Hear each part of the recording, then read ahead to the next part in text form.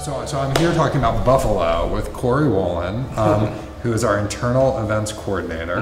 And I'm talking about Buffalo with him because he just came to us relatively recently from Buffalo. So welcome to Toledo, Cory. Thank you. So happy to be here. We're thrilled to have you. You started in January. Yes. Just in time for a good six weeks or so before we started getting nervous about COVID. Correct. And then 2 months before we ended up closing for 99 days. Yep. So what's that been like, right? That's sort of an interesting time to start. Talk a little bit about your transition into your role against this unprecedented backdrop. Yeah, so I mean, I came again in January, so you're kind of picking up into like the season of event coordinating because people tend to start to do things more inside. I spent a few months just kind of getting myself acclimated to the position as far as like listening and asking questions and kind of finding out what the cadence of the institution is actually moving towards. So that's relatively difficult to do in a very short amount of time. Before then, because I'm very interpersonal, I really like those face-to-face conversations. So, you know, when you're transitioning into a platform where you have to take on more of a remote access in order to receive information from people, it kind of makes it a little bit more of a challenge.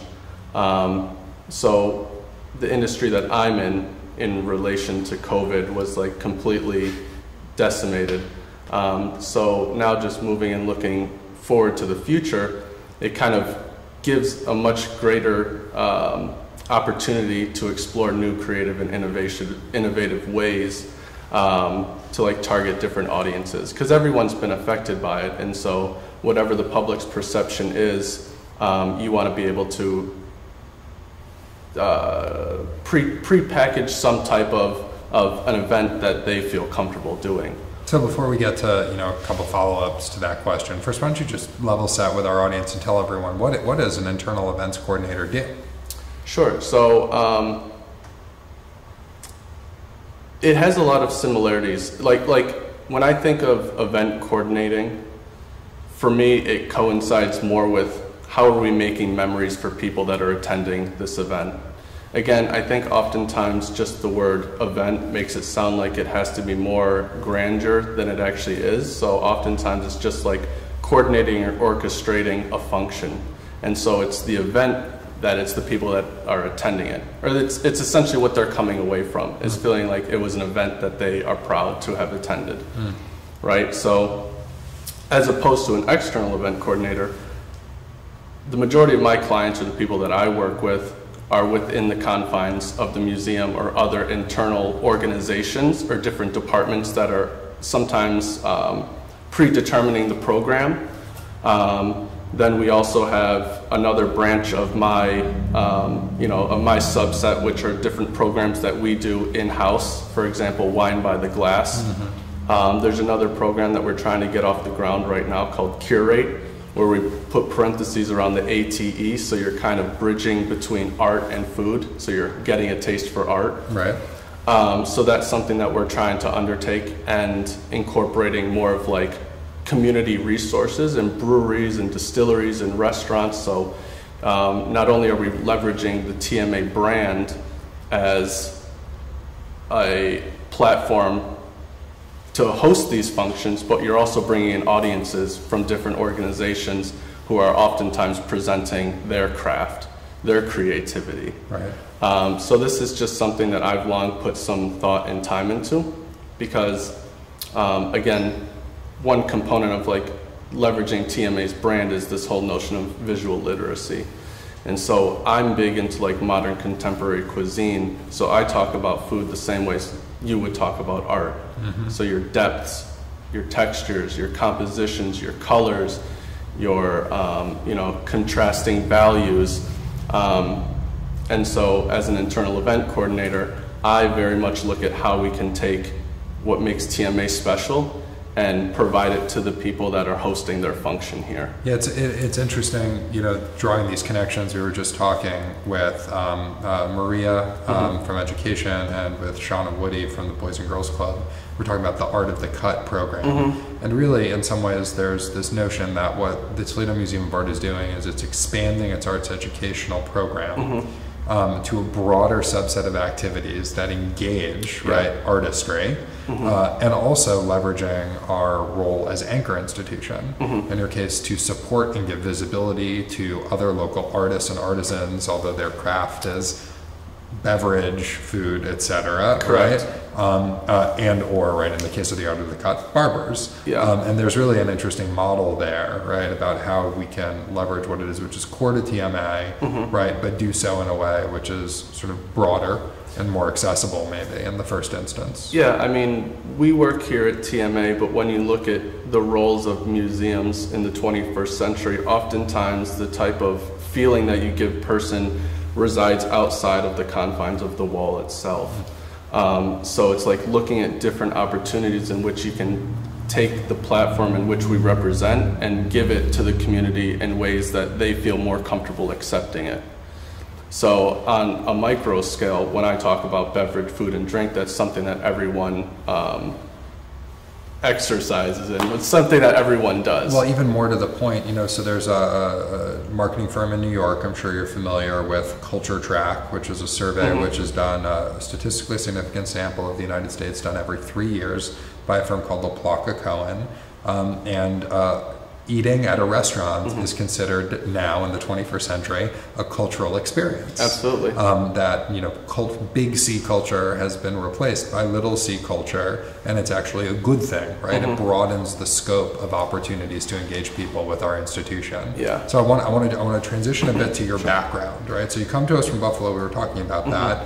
You were at the Albright Knox previously. Correct. Right, a building that was designed by the same architect. Yep. Edward Green. So how long were you in Buffalo for? How long were you at the Albright Knox for, I should say? I was at the Albright Knox for 5 years. And what did you do there? I did a lot of things there.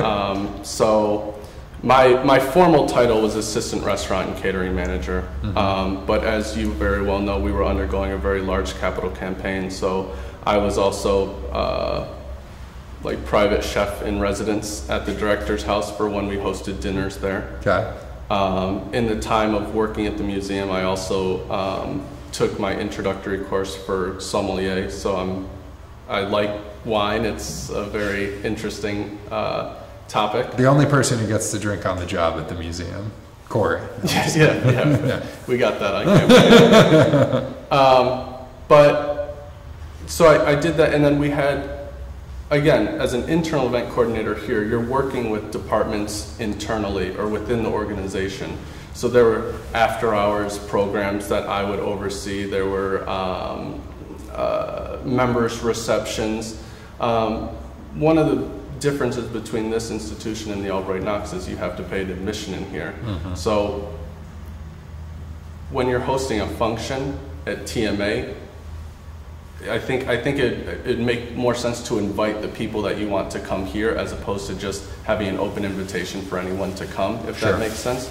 So it's not about making something exclusive, it's about, it's not about making it exclusive, it's about giving someone the opportunity to come to something they're actually being invited to. So it's like, here's your party invitation, we want you to come. So this aligns again with an earlier conversation, and the invitation to attend is one of the most important things to causing someone to feel welcome in the first instance. Yeah. And if we think about it, most people who are comfortable in museums are comfortable because they were fortunate enough to have had some good experience, whether it was through an after-school program earlier in their life, or more usually through parents or teachers. Yep. But if you are not familiar with or comfortable in a museum to begin with, that invitation can overcome an awful lot.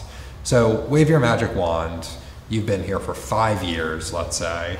5 years from now, what do internal events look like? What are some of the things that our viewers can look forward to seeing implemented in the coming years? Yeah, that's a really good question. I guess I hadn't put too much thought into it. It's kind of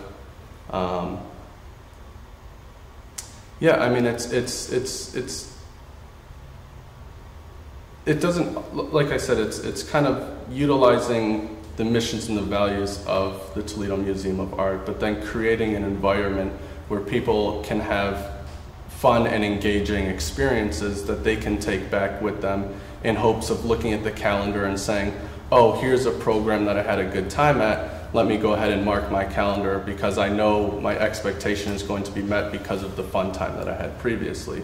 So it's just making events and programs like that much more accessible in the sense that people are just looking forward to it and they're not just one-offs. So you mentioned Curate. So talk a little bit about what that program, you mentioned very briefly, but talk a little bit more detail about what that program might look like. Yeah, well, we're still in the brainstorming phase of this program, and we're trying to turn it into something a little bit more of an umbrella term that incorporates different programs that coincides with, again, bridging the gap between the notion of art and then food and beverage. So again, the visual literacy, you talk about it the same way, but one of the programs with Curate would be to give a chef a walkthrough of a current exhibition, and then they derive inspiration from the works in our collection to create a series of small bites. And then there's a little bit more of an educational presentation talking about, again, what are the similarities, what are the differences, because, if you, like one of the terms that I like to talk about as far as food is like, palate cleansers, right? So what's nice about restaurants and cafes in museums is it provides a visual palate cleanser. Because if you eat the same taste time and time again, your palate just becomes unenthused, so you don't really taste it as much. So you always have to incorporate a different component, whether it's a crunch component to something that's a little bit softer, like a panna cotta or something like that. I know it's hard to follow, but it's in the same way. If you look at multiple paintings, it's like eventually you need a space or a window to look out to allow your brain to kind of reset before you take in more information. Well, certainly as we think about installing exhibitions, we think a lot about creating this sense of variety, right, in the experience. And in fact, I think there's a musical term that fits well with this, which is staccato, right? So there's a sense to the pacing and to the experience where you want to create enough difference that you're you're consistently engaged. Well, so as you continue to work through, and obviously you're new in your tenure, but as you continue to work through, what internal events at the museum will look like over the long term, you mentioned, and this is a consistent theme, and it's part of, what we're doing here. For me, right, is that listening is really important when you're starting out. So you've been listening and you've been learning. Tell me some of the things you've heard, right? So you have this unbelievable point of view at the moment, right? You're enough of an insider that you've got it, but you're still enough of an outsider that you can look from sort of 10,000 feet. So what are your observations of the Toledo Museum of Art thus far? What are you hearing about its culture and its values? Again, I think one of the greatest values it has here is education, in oftentimes the form of like malleability. So whether or not you're taking a class or you're in the glass blowing studio. So there's a lot of different activities that kind of coincide with that.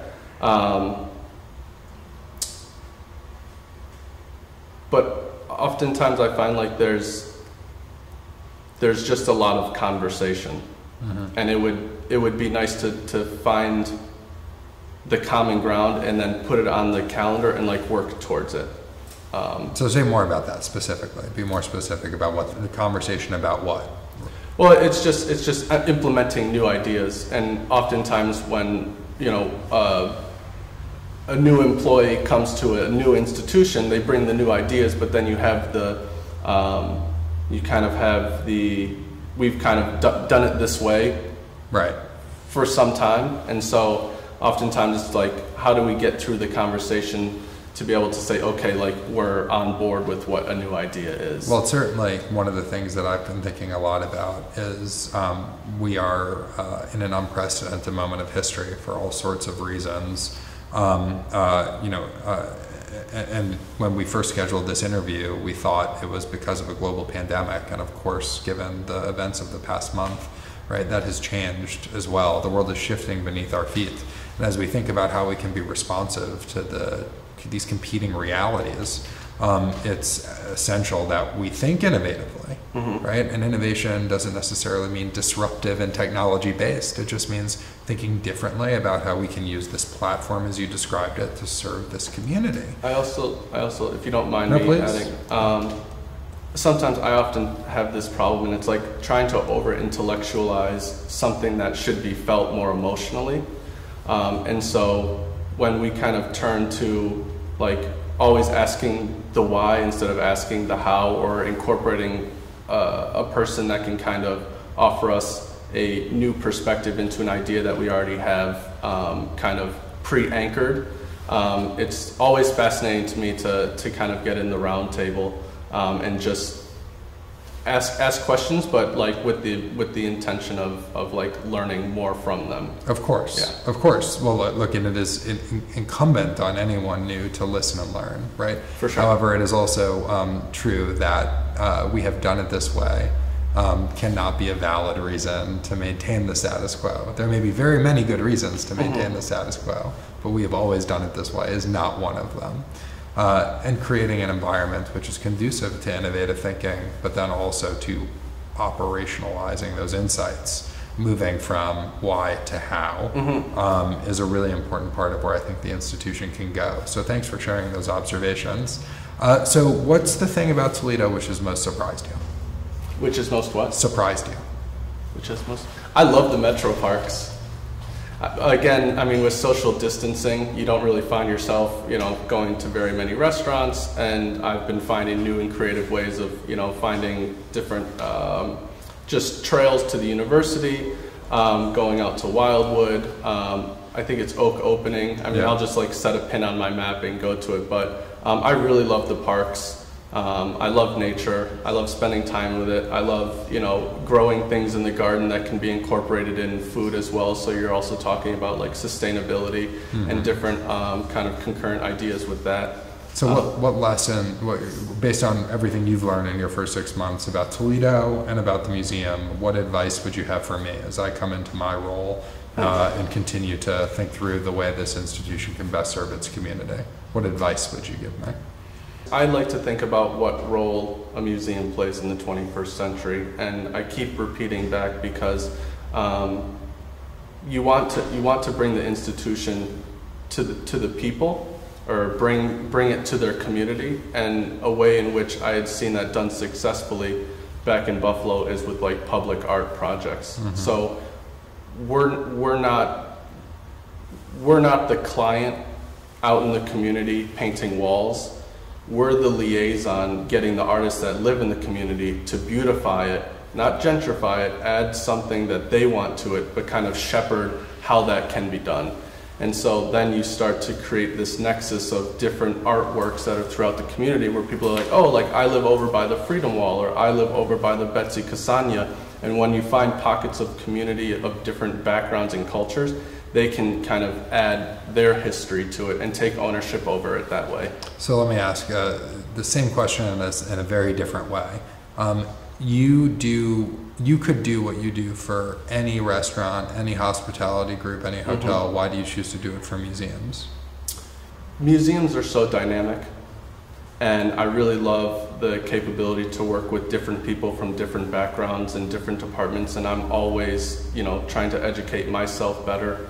Again, as dynamic as a museum is, I like the role museum restaurants and cafes play, because now they're entering a space, our audiences are entering a space of conversation and creation and collaboration and all these different, instead of just like a cultural experience going to a restaurant, you want people to come out of the hallways into your restaurant and have a cup of coffee and like feel like it's an additive or a value-added benefit to the museum. So Danny Mayer out of the Untitled, the Whitney. Yeah, he's Union Square Hospitality Group CEO. He talks about the difference between like hospitality and customer service. So people are in our hallways and they're experiencing the artwork, and then they come down and they get a hospitable experience in the restaurant, and it just kind of completes the circle of consumer intangible, something they can walk away with. So I was having a conversation with a colleague, and just as far as like my industry and restaurants and things like that, how do I frame this? It'd be nice to have artwork in the restaurant, and perhaps not just historic photographs of the museum and the people who have come to it, because it's a little bit ethnocentric. If you're just seated in the restaurant and you look around at the pictures and the history that it's being represented as, I think we could make it a little bit more universal and something a little bit more welcoming to. And this was just a new observation. I think that's a great observation, right? And I think this is the other opportunity, and sort of wrap up with this maybe. You know, we need to listen, we need to learn, but we also need to synthesize and we need to act. Right? So listening and learning can't be an impediment to actually making sure that we generate understanding and we act accordingly to use this platform, to broaden our audience, to create a greater sense of welcome, a greater sense of hospitality, a greater sense of belonging.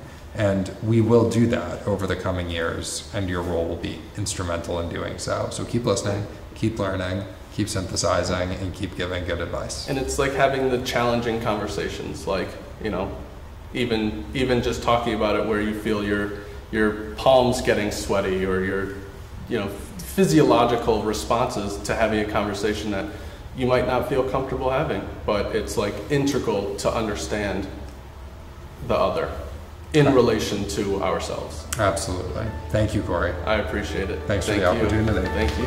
All right.